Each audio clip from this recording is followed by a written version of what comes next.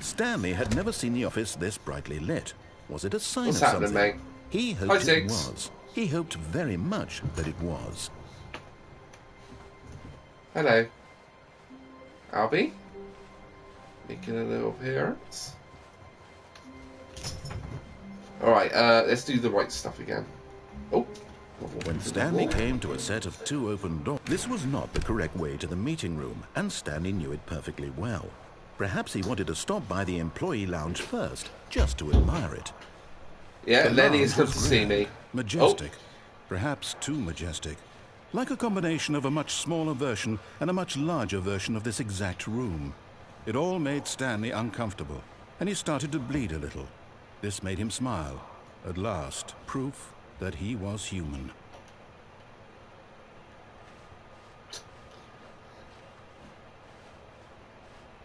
Yes, All right, really. But eager to get back to business, Stanley took the first open door on his left.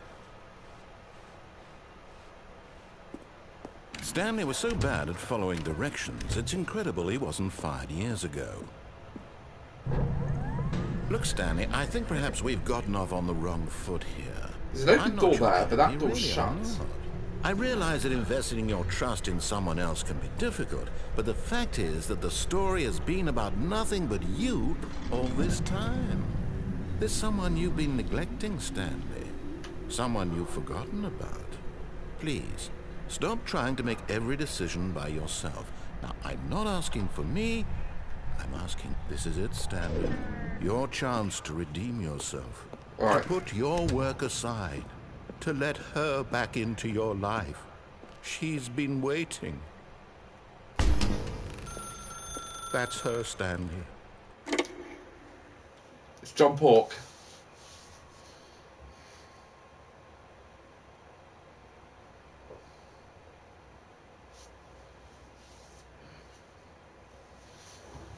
Well, I hope it's not. I hope it is. Oh, Stanley, is that you? Hold on, sweetie. Sorry to keep you waiting. I'm just pulling the bread out of the oven. All right. Okay, there we go. All right, now, I want you to come in and tell me all about your day. Gotcha. Oh, come on. Did you actually think you had a loving wife who'd want to commit their life to you? I'm trying to make a point here, Stanley. I'm trying to get you to see something. Come inside. Let me show you what's really going on here. This is a very sad story about the death of a man named Stanley. Stanley is quite a boring fellow. He has a job that demands nothing of him, and every button that he pushes is a reminder of the inconsequential nature of his existence. Look at him there, pushing buttons, doing exactly what he's told to do. Now he's pushing a button. Now he's eating lunch. Now he's going home. Now he's coming back to work. One might even feel sorry for him, except that he's chosen this life.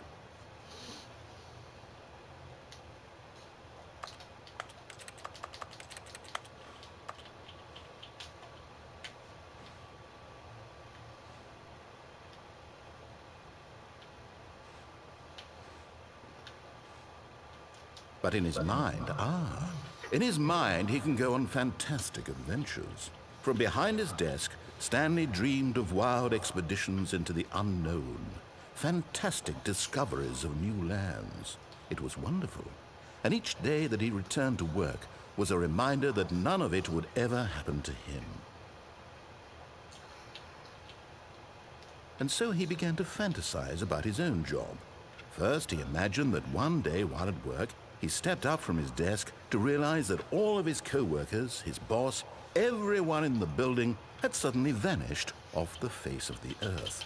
The thought excited him terribly. So he went further. He imagined that he came to 2 open doors and that he could go through either. At last, choice. It barely even mattered what lay behind each door. The mere thought that his decisions would mean something was almost too wonderful to behold.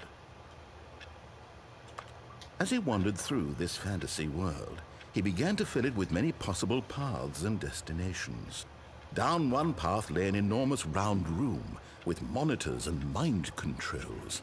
And down another was a yellow line that weaved in many directions. And down another was a game with a baby. And he called it the Stanley Parable. Wasting your points? It was such a wonderful fantasy, and so in his head he relived it again, and then again, and again, over and over, wishing beyond hope that it would never end, that he might always feel this free. Surely there's an answer down some new path, mustn't there be? Perhaps if he played just one more time. But there is no answer. How could there possibly be? In reality, all he's doing is pushing the same buttons he always has. Nothing has changed. The longer he spends here, the more invested he gets. The more he forgets. Thank you for stopping. And I'm trying to tell him this. That in this world, he can never be anything but an observer. That as long as he remains here, he's slowly killing himself. But he won't listen to me. He won't stop. Here, watch this. Stanley, the next time the screen asks you to push a button, do not do it. I'm doing it. You see? Can he just not hear me? How can I tell him in a way that he'll understand that every second he remains here, he's electing to kill himself? How can I get him to see what I see? How can I make him look at himself?